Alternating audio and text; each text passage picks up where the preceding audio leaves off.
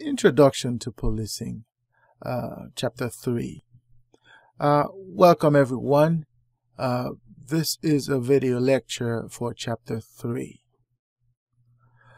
This lecture is about the nature of police organization and police administration.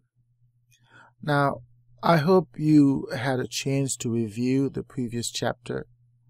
I also hope that you had the opportunity to review the chapter for this week's assignments.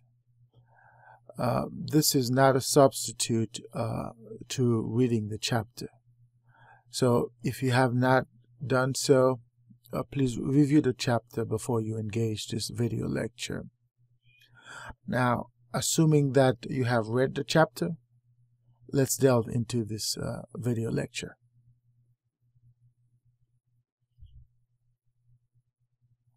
Learning objectives.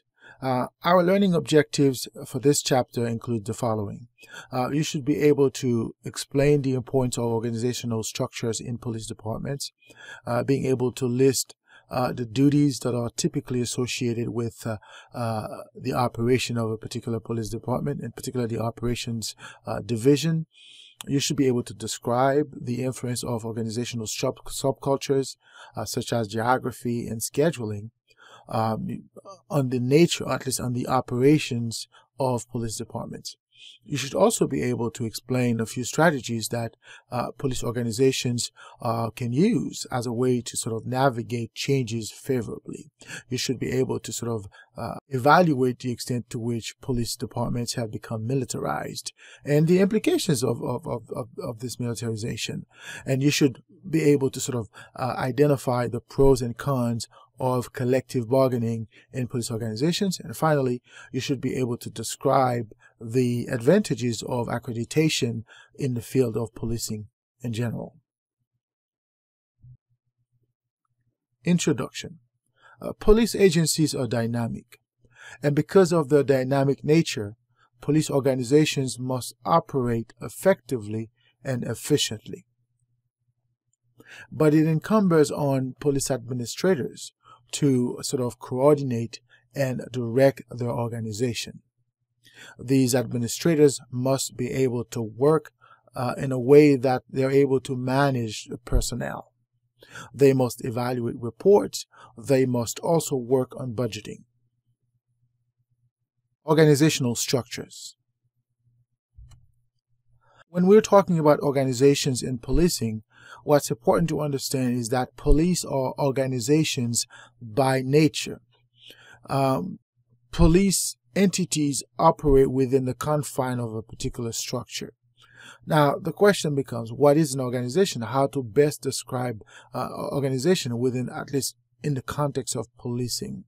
The police are organizations in terms of they could be understood as a rational or efficient form of grouping people. It is also important to note that there may be single-person departments.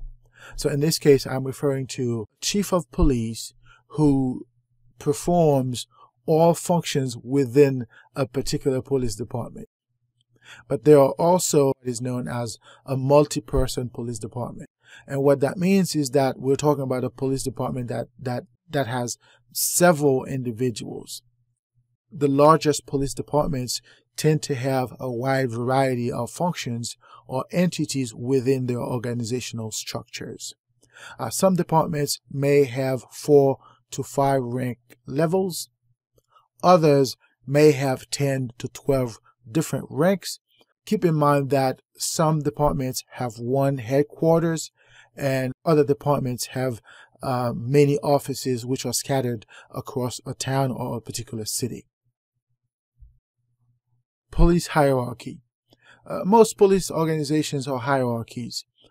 They resemble pyramid-like staff structures.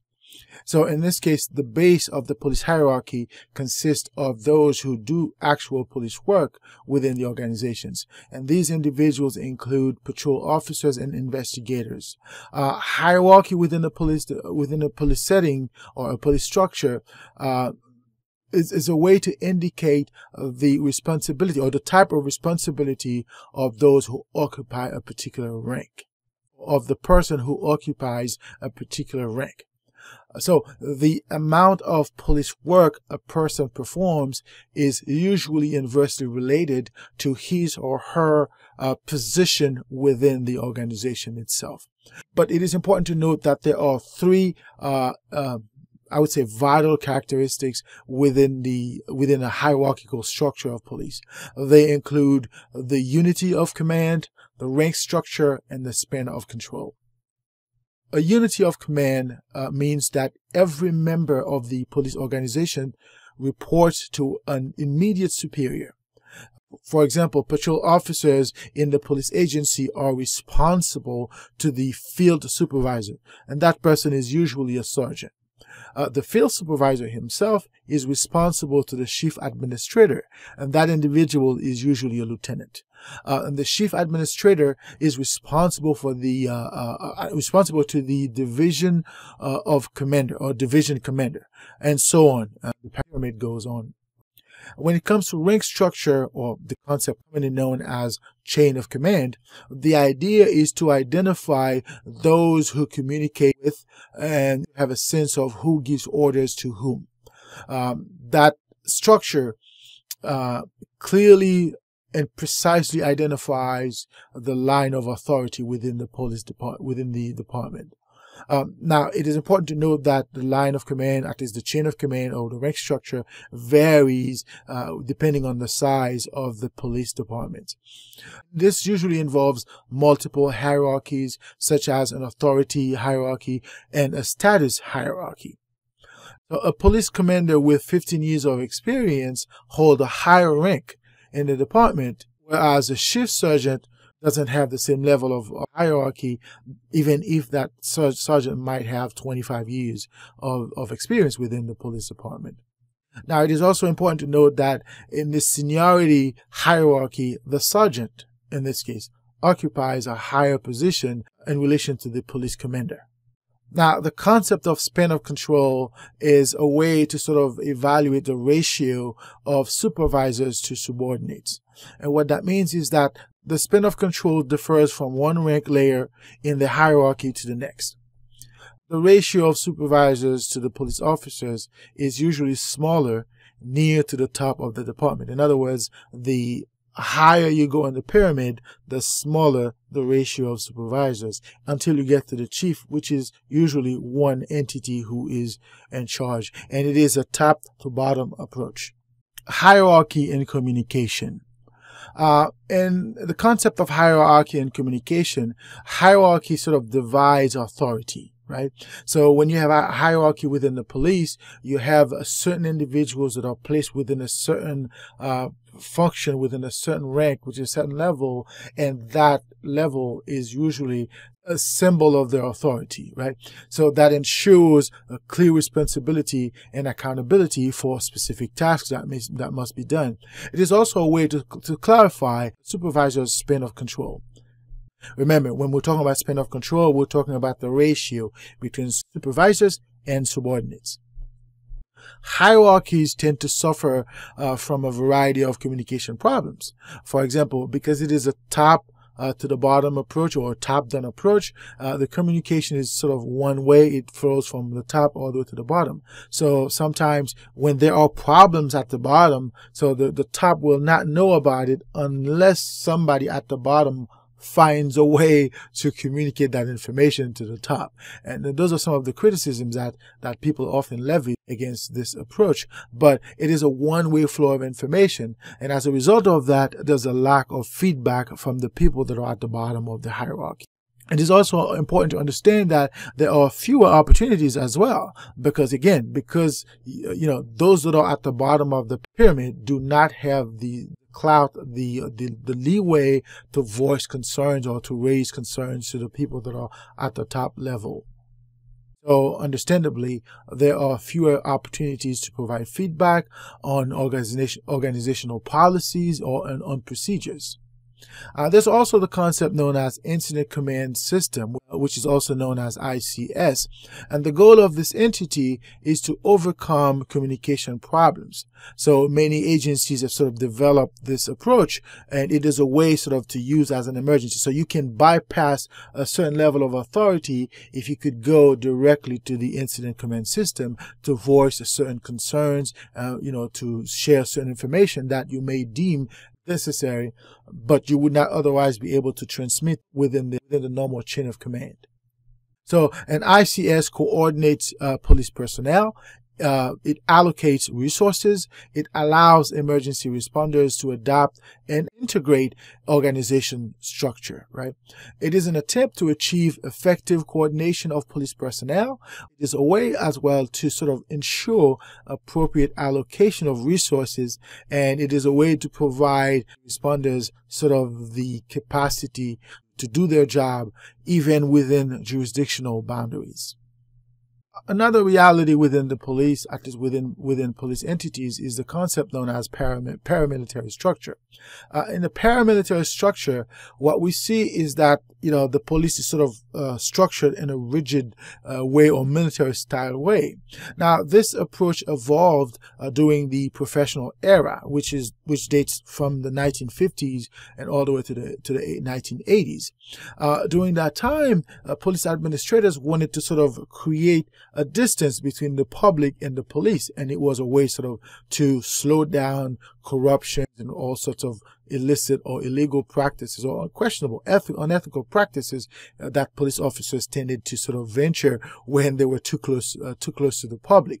So it was a way to achieve, at least to increase a certain level of efficiency and policing, because if the police entities, at least police officers, were required to function within a rigid military-like structure, then the likelihood that they would engage in certain behaviors would sort of reduce drastically. At least that was the idea. It is worth noting that a paramilitary structure resembles the military in many ways. One of the key ways to see that is that it resembles the military in its centralized police control. The police itself, everything about the police is based on one particular entity. For example, it might be the chief, and the chief does not share its command, its direction, its administration of the police. It is centralized in a particular way, and it's usually the whole power centers in the hands of one individual or one particular group of people. It is similar to the military in its rigid structure. It focuses on accountability. It sort of has a clear supervision structure. It focuses on law enforcement. It also focuses on fighting crime rather than attempting to solving, the issues that are sort of rampant in the community. They sort of don't address citizen problems. All they do is they focus on crime.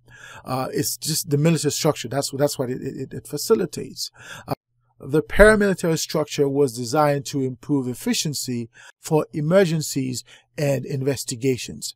And the idea is to ensure that there is a fair and impartial enforcement of the law. So it's just to remove some of the discretions that police officers tend to have. So in this military structure, there are certain ways that the police officer is expected to do his job. And this is 1, 2, 3 or ABC. So you have to follow those rules that are pre-established ahead of time, where you have less discretion, less subjectivity. At least that's the idea. So the paramilitary structure sort of removes the officer in the decision making, in the equation, so to speak. Right? So a paramilitary structure focuses on rigidity and accountability, right? But the problem with this approach is that it can hinder communication, because it's so rigid. It is so from top to bottom. So there's no way for entities to communicate amongst themselves, at least horizontally.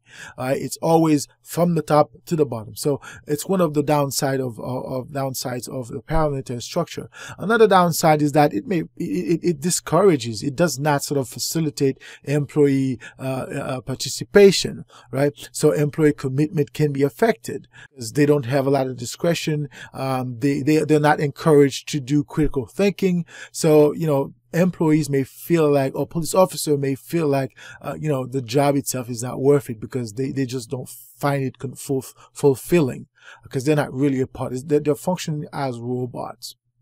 The flexibility of the paramilitary structure can slow change as well. Administrators who seek change within the organization may find it hard because there are certain layers, there are certain ways to go about making changes. So sometimes police administrators and administrators within a rigid military structure try to make changes via informal channels, informal ways to do so. But police agencies are increasingly finding out that the military structure, or at least the paramilitary structure, is not best approach. So they can see its limitations. So some of those limitations, as I alluded earlier, include restriction on personal freedom, individual freedom, poor communication, lack of flexibility. It encourages a narrowness of job descriptions, right? So this approach may also have an impact on community relations, for it may hinder the relationship that the police organization has with the community that they serve. So despite several, I would say, similarities between the military and the police in terms of the rank structure, uniform sometimes, the function of the police as opposed to the military is different. Those are two different entities. They have different functionalities, different purposes. So when you have a police that is heavily militarized, this is not a good thing for policing in general. One of the most important facets of policing is that police officers must be able to take initiatives. They must be able to sort of have discretion. So those are important because every situation is different, and you cannot expect that every police officer is going to do the same thing at the same time. So it encourages police officers to sort of overlook rules that are established. It forces them to sort of try to do things their way and also hide the way they operate. So police officers would be less likely to report incidents if the incident didn't fall within the expected parameters set forth by the organization. So those are the downsides of a paramilitary approach to policing.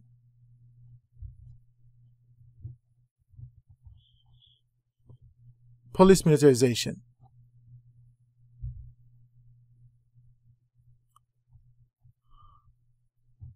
As we've talked about earlier, the separation between the police and the military is important because it is a fundamental element for democracy, right?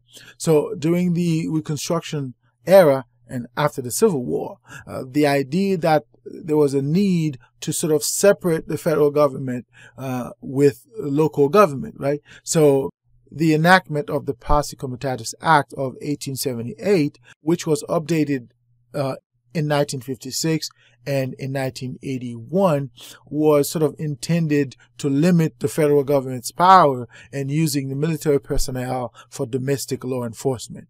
So it was sort of clear that there ought to be a wedge between the military and the police, and the military should not be involved in law enforcement for all the reasons we've described either in class discussions and in the chapters. It's like those are two different ways of doing, it's two different ways of being in terms of functioning. So the police and the military should never be sort of intertwined when it comes to law enforcement.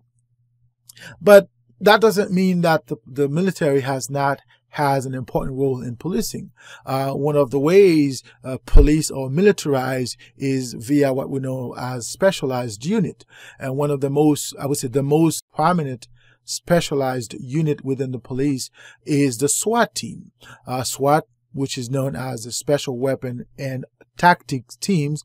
So their goal usually is to sort of go and deal with individuals who have military style weaponry that the police cannot deal with that level of expertise. So the SWAT teams are usually individuals that are well trained, well equipped with military style equipment, of course, to deal with individuals that pose a problem for them. So approximately 500 agencies across the United States have SWAT teams, right? Now, it is important to note that the SWAT team evolved over the years. It was originally something that started in Los Angeles in 1966. So the original intent of the SWAT team was to handle extraordinary and dangerous situations with, a specially trained force. So SWAT teams are used to conduct raids. Those raids are violent events. So wherever the SWAT teams are involved, it is not a mince affair. So the SWAT team, again, they mean business, as they always say. When we're talking about the SWAT team, we're talking about at least 20 officers that are armed with assault rifles. They have grenades, and these officers can break down doors. They can use weapons such as stun grenades or flashbang grenades. And these weapons, mind you, are designed to disorient the target, and they produce loud noise, and they also have a blinding flash. Again, the goal is to disorient the target. Now, the militarization of the police started, I would say, the modern militarization of the police started under President Richard Nixon. However, President Ronald Reagan escalated that, and it all started with the idea of having the war on drugs. So Congress at the time authorized the understanding known as the no-knock warrant or the no-knock raid, where police agencies, especially at the federal level, do not have to have a warrant, do not have to knock to enter a residence of a suspect. So the SWAT teams were used doing drug raids for the most part. And that's one of the ways they became popular. But President Bush, George Bush Sr., created the Department of Defense task forces. And the goal was to sort of link soldiers and police officers for drug missions or for law enforcement related to drugs.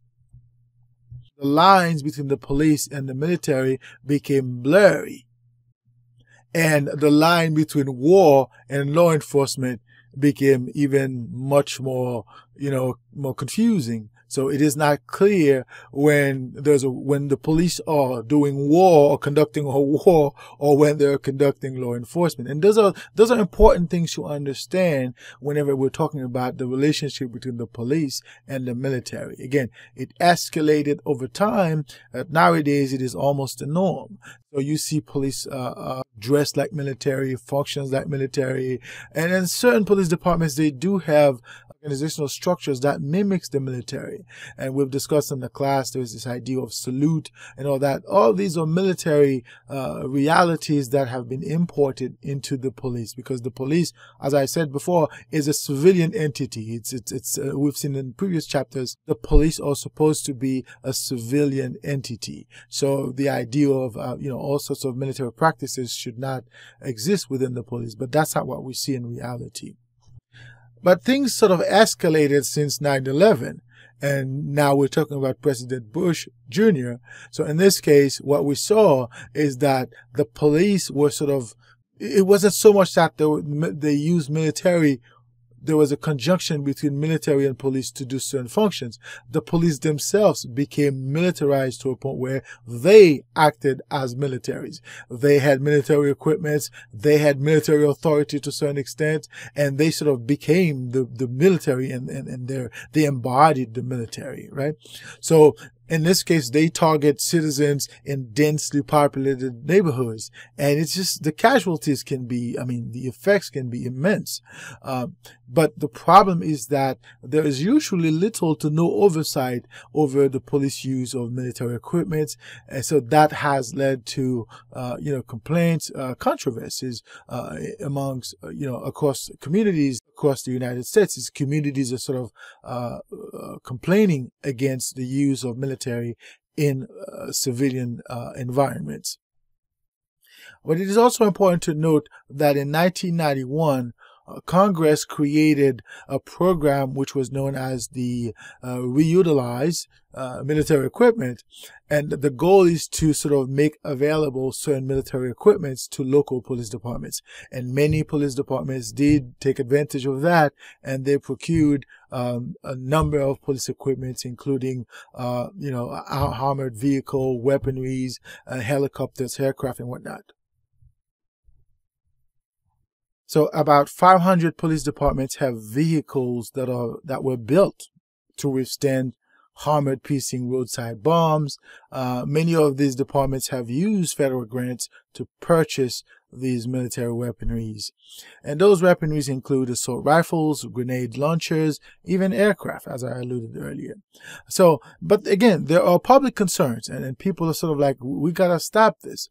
And the pressure is to end the drug war, is to end the idea of having police heavily militarized. In other words, people are asking or demanding that police departments stop with this militarization of police.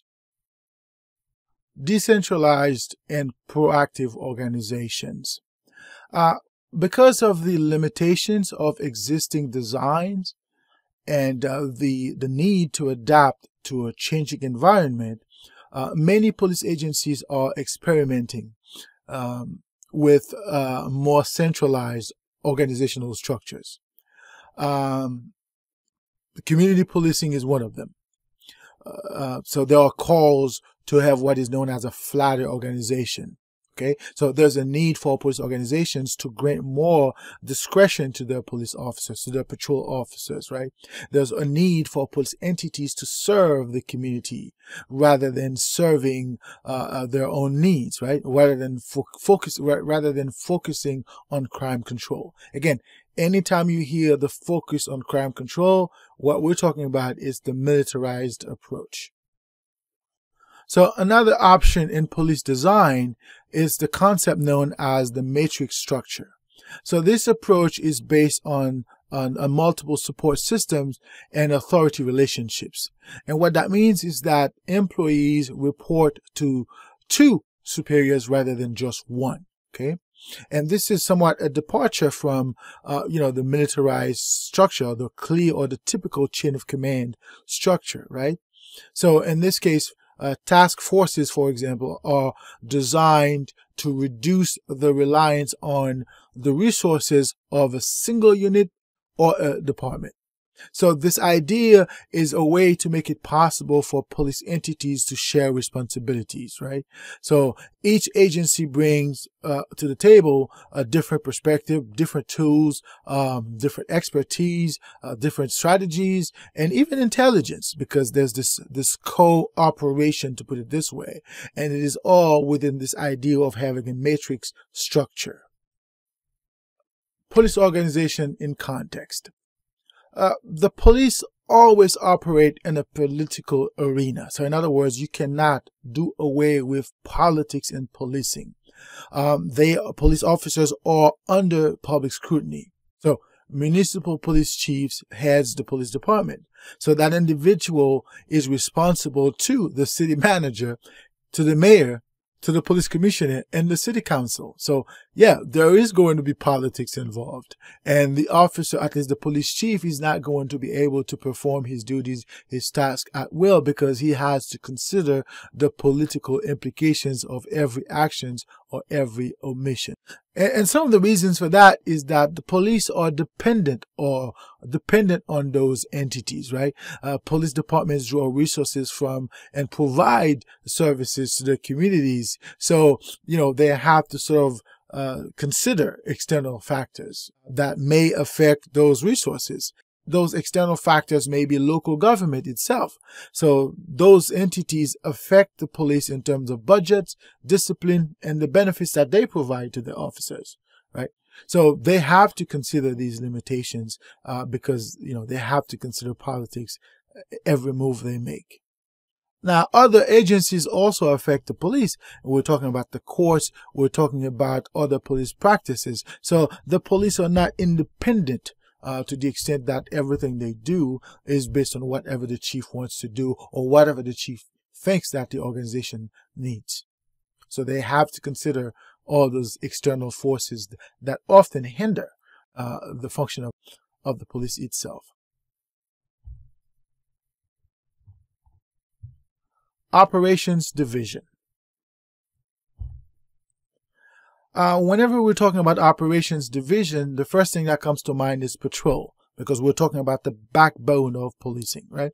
Patrol officers are responsible for producing continuous police service, and to some degree, they have to sort of make the presence of the police known to the public. It's what is known as the degree of visibility, right? So they respond to calls, they make initial contact with crime scene victims, they make arrests, they gather evidence, they enforce traffic laws, and they complete incident reports, and at times they process a crime, although for a short period, but they do process a crime scene. So patrol officers are the largest division in a police department. 6 to 10 police officers are assigned patrol duties. Investigations. The Investigations Bureau is responsible for obtaining and processing evidence. They can also make arrests, but such arrests must be based on the evidence that they collected within a particular investigation, of course. So investigators do the following. They document crime scenes, they locate suspects and witnesses, they re-interview suspects and witnesses, they interrogate suspects and witnesses, they analyze records and reports, they author search warrants in many cases, they make arrests when it is necessary, they prepare cases, and they also testify in courts. They also conduct undercover operations. So the evidence that they collect is important, because when investigators are doing their thing, the evidence they collect can be tangible. So in this case, we're talking about physical, hard evidence, which was collected at the crime scene or at a residence of a suspect or another entity. But evidence can be intangible. So in this case, we're talking about accounts from witnesses or accounts from informants. Okay? So investigators are not likely to solve crimes unless they have the cooperation of the public, unless some witness comes forward. Okay? Investigations Bureau often include a juvenile unit, and in that juvenile unit investigate crimes or incidents related to minors, people that are considered juveniles. They also are the link with schools, entities, anything related to kids. The investigations unit or investigations bureau is in charge of that. There's also the concept of chain of custody. What that means is that storage, transmission, and protection of evidence are sort of documented from the first point or the initial point and all the way to the end. So the minute there was a contact between a police officer with a suspect or witness, there ought to be a chain of custody in terms of there ought to be a series of records in terms of what happened at each point during this interaction. Administrative or staff service divisions. It is important to note that these individuals are not necessarily police officers, but some of their functions include record keeping, communication, research and planning, training and education, and logistics. Again, there can be civilian personnel in these groups.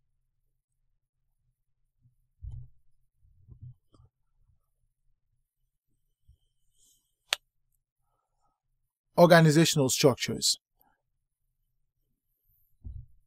When we are talking about organizational design and policing, the first concept that comes to mind is this idea of a functional design, right? A functional organizational design involves the creation of positions in departments within a particular police department. But this must be done based on specialized activities, right? And that involves as well identifying and consolidating common tasks and areas of work. So this functional design varies based on the size and the location of the police departments, right? And the idea here is to clarify responsibilities and accountability for each unit. It also limits employees' perspective within the organization's functions because everything is sort of set a certain way. It is almost like the militarized structure, but it's different because it is much more a functional design. It is much the police department is based on function, not necessarily on operations, because you have to sort of make that distinction, right? Function or operation. right? So in this case, it is based on function, and it sort of limits employees' perspective because employees do not necessarily have a say. Everything has already been pre-established beforehand. So small departments do not always use that design because it is not practical for them in many cases. So many have sort of contracted specialized services with law enforcement agencies from the outside to do certain specialties for them. For example, you may have local police departments where certain functions, certain things with certain attributions, certain things within the police departments are done elsewhere. Let's say you live here in this town, but there are certain things you need, you have to go to a different town to get it done, even though those should have been done in this police departments. But because of the size of the police departments, they do not have those functions readily available for the citizen. Now, in larger departments, which are usually much more complex, officers may not necessarily know other officers because the function sort of puts a barrier. The functionality of, at least the functional design, puts a barrier between officers, right? So the officer within this big, huge department may not know who this officer is. For example, you say, hey, this officer is in narcotics, and this officer is in traffic may be like, well, I don't know this guy. Well, even though they work in the same police department, but a particular function of that department is so sort of insulated that some officers may not even know who this person is. So there's not a sort of a conviviality among these officers simply for the fact that they just don't know one another. They work at different locations or different functions. They do different things, so they don't necessarily mingle. Again, this is much more current in huge, large police departments. So in these entities, tasks are specifics, right? So only one police officer may, or certain designated police officers may handle certain cases or certain specialization. Otherwise, nobody else can be involved in that.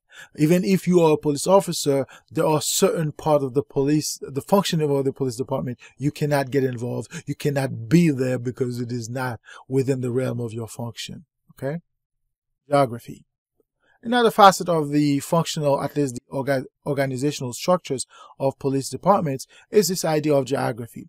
And the concept that comes to mind here is place design.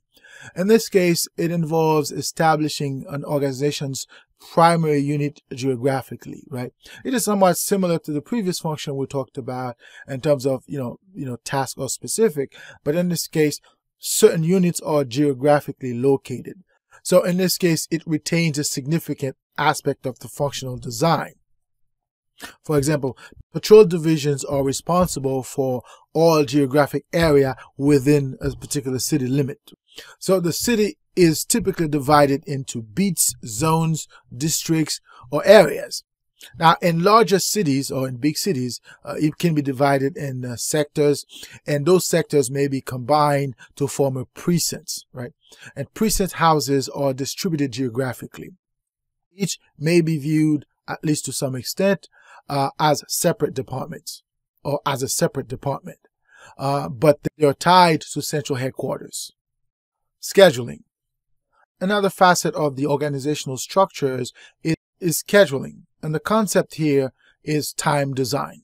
So in this case, an organizational design involves the assigning personnel on watch, tours, or to specific shifts, right? In this case, the patrol division may be divided into 3 different entities. You might have 3 watches, 3 tours, 3 shifts, and their goal is to provide a service during a 24-hour coverage.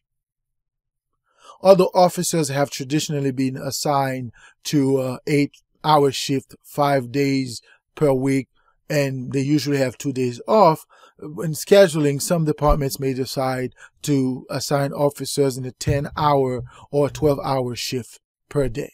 Okay. Now, these variations are important because they require certain considerations, some of which include shift coverage, salary, budgets, and competence. Because again, shift coverage, do we have a need for that? Do we have enough people for that? And if we do, well, we're going to have to pay them extra. So it's going to affect salary. And anytime you affect salary, you also affect budgets. And at the same time, are these people competent? Are they trained for that? So there are certain considerations whenever we're looking at the police organization based on scheduling. Handling change in police organizations. Organizational changes in policing are somewhat inevitable. And the reason is that they can be brought about from diverse angles by diverse entities, right? They may be caused by both external and internal factors. External factors, you could look at resources, the laws that are available. Internal factors, it could be because of personnel or the procedures that are in place. So those could lead to changes within a police organization. Now, we've talked about the paramilitary rigid structure, right? But in this particular structure, it might be much more difficult to have changes because, again, everything is sort of established ahead of time. And so there's no way to sort of deal with problems that might arise. It's important to note that changes can be accomplished smoothly if employees are involved in the decision making. And that is why it is important to have a sort of an inclusive approach to the management of policing, because of the fact that it is a civilian entity in nature. Because when you have a police organization that is that considers the civilian facet of the entity, police officers tend to sort of feel much more comfortable working there. So it's much more easier to make changes, to adjust if something is not working, so they can find a solution rather easily. When the people feel involved, they may sort of understand the changes. They may not stop or hinder. They may not become a hindrance to the changes. They may facilitate it, right? And they may feel as though they're part of it. They're just it's necessary, right? Who is responsible for changes in the police departments? Well, it is usually the job of the police chief, right? Police chief it is important to remember, at the pleasure of the city council, the mayor, and the city manager. So again, the politics is important because police chief cannot make changes, cannot go about implementing changes or this broad changes without the approval of the entities aforementioned. The same is true for police chiefs at the state and federal levels, because they work at the pleasure of politicians at that level as well. So the average tenure for a municipal police chief is slightly more than 5 years. Sometimes it is because of health concerns, but other times it is because of stress, because of politics, or personal issues related to short tenures. But in general, politics is always a key player in the short tenure of a police chief. But it is also important to note that there might be some other issues, such as poor management or destabilizing problems. The chief is incapable of addressing some important problems within the police organization. So that might be a factor in a premature end of a police chief's tenure. Police unions and collective bargaining. Now, it is important to note that the idea of unions in police is not a new phenomenon, okay? The history of police union dates all the way back to the 1800s. Public sector unionization has lagged for at least 30 years in relation to the private unionization. But it is because, the government had established certain legal mechanisms which prohibit, certain employees to engage in labor movements, right? Because they felt like these employees did not fit within the same category as employees in the private sector, right? So public opinion also opposed the idea that police officers or firefighters would engage in strikes. So the understanding is that these entities, these public police officers and firefighters, they protect people, they protect property, so they should not be allowed to strike. So when the police do engage in strikes, the courts are always there to sort of bring, to issue an injunction, which would bring the strike to a halt. And this usually happens quickly because police officers cannot strike. At least it's hard for them to strike. Of course, they do have other strategies, which we will talk about later. Now, it is important to note that many police officers share the idea that police officers should not stop working, should not go on strike. And they consider such actions as self-defeating. Because when police officers strike, it may lead to hostility on the part of the public, and they may also be mocked by the police chief. And other people in position of power may hold grudge against these particular police officers. So unionization of police personnel gained importance in the 1960s and all the way through the 1970s.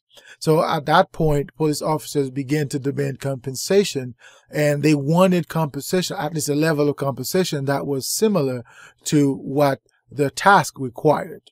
They also wanted compensation that mimicked what was happening in the private sector. Now, there are no national police officers union in the United States. However, there are there's a national recognition for certain entities. For example, there's a widespread acceptance for entities such as Fraternal Order of Police, the Police Benevolent Associations, Police Officers Associations, and they do have a lot of clout when it comes to police issues, labor issues, and policing. And this is true particularly when it comes to collective bargaining. Now, most states and local governments engage in collective bargaining with police officers. They engage in negotiations to determine conditions of employment, generally.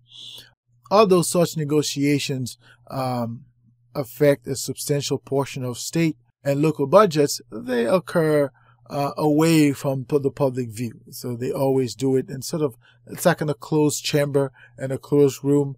Now, if collective bargaining does not lead to an agreement, police officers occasionally use job actions, which usually involve the notion known as blue flu, work slowdown, or work speed up. Now, when we talk about the blue flu, police officers are called in sick en masse.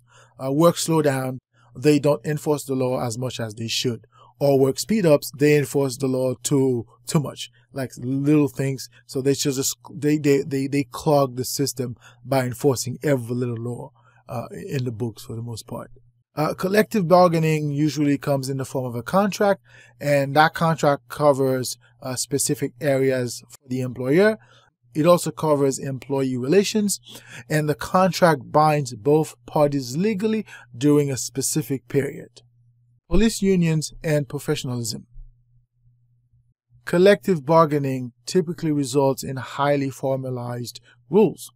It indicates the rights and the obligations of both parties. The formal nature of such rules make them very rigid, or extremely rigid sometimes. Now, the principle here is what is known as rewards is based on merit. It is often compromised in the process of unionization. So in this case, those who perform the best can be rewarded no more than those who perform at a very minimum level. Of course, this is going to create problems, often does create problems, growing disagreements, resentments, because this guy didn't work as much as I did and he gets the same money that I receive or the same benefit that I receive. So it's always a source of problems within certain police departments, but it is important to understand that this is the foundation of the concept of unionization. But critics argue that this is a way to promote mediocrity, right? Because no matter how bad, no matter how incompetent a police officer is, it might be very difficult to fire that officer from the force. In fact, it is almost impossible to fire a police officer these days unless there's a blatant evidence that something is wrong. And even then, there are possibilities for the officer to come back into the force at a later date. So, a lot of people think that the unionization is not a good thing for the profession itself, but that in and of itself is a different debate which we could have another time. There are also other downsides to consider, right? Union representatives may not really act as police officers anymore, so they may view their union position as more important than their position as police officers, you see? And the opposite is also true. So police administrators, for instance, may view union representatives as adversaries rather than employees, you see? So it creates a sort of fiction, if you will. It creates fiction within the police department. Now, it doesn't have to be that way. Okay, so sometimes police entities find a good way to compromise because there are benefits to unionization, so it is not all bad. Police professionalism. The concept of professionalism in policing involves, at least it entails the idea that somebody or some entity belongs to a profession, right? So the person has achieved a level of mastery and a specialized knowledge of a particular task or vocation or whatnot, right? So that individual is also expected to behave in ways that are consistent with certain established professional standards. So anytime we're talking about professionalism, that's what we're talking about. First, there is a profession, you belong to it. Second, there's a level of mastery of certain skills, certain specialty that you sort of have mastered that, but you're also expected to behave according to certain professional standards, right? So a profession usually requires some form of accreditation, right? Some certification or some sort of a licensing process, because you have to have a particular credential that says, okay, you are a professional, you are certified, you are licensed to do this, that, and that, okay? But there's also the idea that every professional must adhere to a code of ethics, okay? So this is a way of holding members of that profession accountable when they misbehave. So professionalism became the goal of policing during the reform era. But police officers have limited discretion and autonomy. But the problem is that this is important for professionalism. So most police officers do not have the leeway to determine certain facets of their profession. Professional literature and research. Now, there is a growing body of professional literature in policing. They range from periodicals, academic research, and government reports. So if you want to know about policing, if you want to find out about the police, there are ways to find out about the profession. Code of ethics. This is an important element of the police profession. There ought to be a way to hold the members of the profession accountable, and the code of ethics does just that. And the idea was developed by the International Association of Chiefs of Police. It was a way to sort of establish a specific code of conduct for police officers. It is in effect in most police departments across the country. So, police officers are supposed to abide by a certain code of ethics. Professional associations. Now, we've talked about these before, but there are several professional police associations. Now, many of them are specifically tailored for police chiefs or executive officers, but there are other organizations that are much more for mainstream police officers, right? For example, you have the Fraternal Order of Police. This one is oriented much more towards rank and file police officers. So they also serve as a sort of a social control organization, to put it this way. Self-improvement. Basically, there are no national minimum standards that police departments or police personnel must adhere to in terms of self-improvement, right? So some departments encourage accreditation, others promote rank and file structures. So there's not one way of doing policing, as I said before, and this is again the reason the profession is dynamic. It's complex because it is even though there are certain standards, there are certain ways that have sort of been established, but police departments are under no obligation to adhere to those standards to a certain degree. So self-improvement is usually the key for many police departments or for many police officers. Academic field. There are hundreds of college-level academic programs that are designed for policing. There are those that are centered on criminal justice. The one that you are in right now, this course that you're taking right now, it's within this purview. So those programs, those courses, or those academic fields are designed to sort of, to give you a sense of how the police work in general, how the police work in general, and how to be a police officer, right? Because a lot of things about the police you're not going to find out in the police academy. In the police academy, you're going to learn a certain facet of the function in terms of the hands-on approach to policing, the patrol, the shootings and all that, but they're not going to tell you when to engage in those things and how effective a patrol can be. All that are sort of relegated to academicians, scholars, to sort of give you a sense of the effect of having patrols, the effects of implementing a particular procedure or program against crime. So those are things you're going to need in academia, and this is why there are a wide range of programs at the college level, university level, that sort of teaches you, that gives you a sense of how to be a police or how police work. So, but again, there are no mandates in most agencies for police to attain a higher level of education. To be a police officer, in many cases, a high school education, that is all you need. But again, it is encouraged for you to have much more information, to have much more knowledge. And as we will see in the next chapter, it is important because this is a way for you to sort of climb the ladder to reach a higher level within the profession. Accreditation. We have talked about this before. The Commission on Accreditation for Law Enforcement Agency, also known as CALEA, was established in the 1970s, particularly in 1979.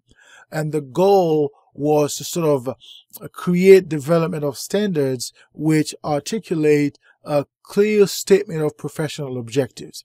In other words, the policing is supposed to be a certain way.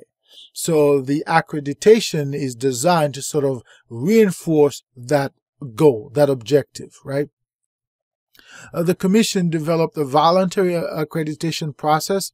Again, like I said, no police entities are obligated to be receive accreditation, but law enforcement agencies are evaluated when they seek accreditation in terms of the defined standards, right? So the current edition of the process includes 400 standards, and those standards are sort of covered in 9 law enforcement areas. But just to clarify, they have 6 specific goals, and those goals entail strengthen crime prevention and control capabilities, formalize essential management procedures, establish fair and non-discriminatory personnel practice, improve service delivery, solidify interagency cooperation and coordination, increase community and staff confidence in the agency. Of course, many of these goals are chimerical in nature. Nonetheless, those are the sort of the key goals that the accreditation process would sort of expect police officers or police departments to sort of be able to prove that they can do. Okay? To remain accredited, agencies must maintain compliance with these applicable standards. Now, that's all for this chapter. See you in the next chapter.